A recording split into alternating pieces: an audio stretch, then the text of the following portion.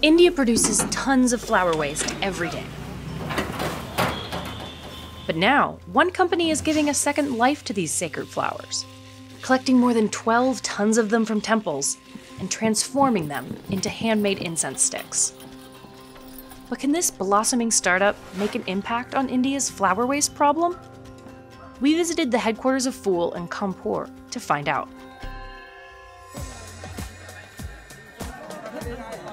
It all starts in bustling wholesale markets like the one in Shivalaya. Merchants pick up the flowers that they'll sell outside Hindu temples.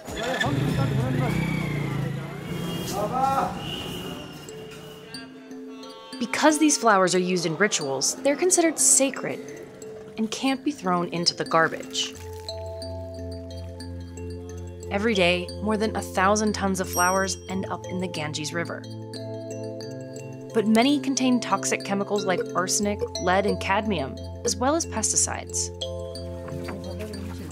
I have been seeing people putting flowers in the water all my life, but never before had anyone questioned temple waste as a source of pollution.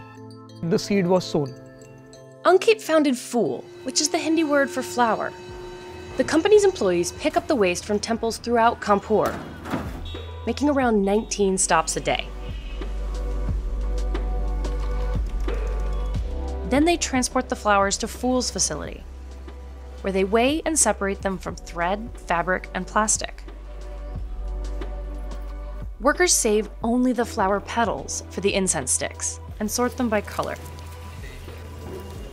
They keep the buds and stems to create compost that is sold as a separate product. Then they lay the flower petals out to dry on large tarps. Once they're dry, they grind them into a powder that is mixed by hand with water and essential oils until it reaches a clay-like texture. Then it's time to roll. Workers dip their fingers into the flower powder while rolling to create an even thickness. Then they let the sticks dry before dipping them again in essential oils. They're laid out to dry one more time, then packaged up. Workers here can produce around 400 incense sticks every hour.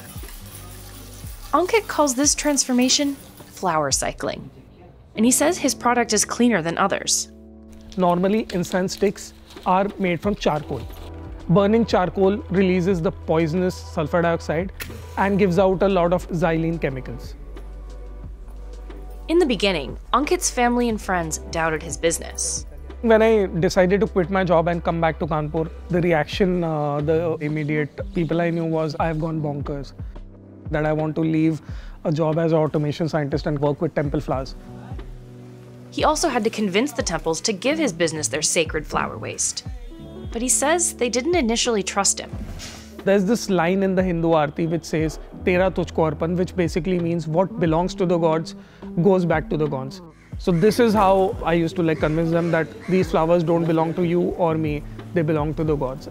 And we're using it for the purpose of making incense, which is again being used for worshipping the gods. Ankit also wants to find other ways of recycling the flowers. He started a research lab to develop new products. They're testing vegan leather and a biodegradable alternative to styrofoam, but those aren't ready for sale. Still, floral waste makes up only about 16% of pollution that runs into the Ganges. Harmful chemicals, open sewer drainage, and garbage run directly into the river. That's a growing danger for the more than 400 million people that rely on the river for drinking water. And despite best efforts to save the Ganges, it's a long way from being restored to anything like its headwaters in the icy Himalayas. Ankit knows his startup can't clean up the river on its own. But he thinks he can help create awareness about a problem he says has been ignored. And he's setting goals to grow his production and waste collection. Our target is to at least have 50 tons of flour across 5 locations in the country to be able to employ 1,000 women. For now, every stick sold is infused with the smell of success.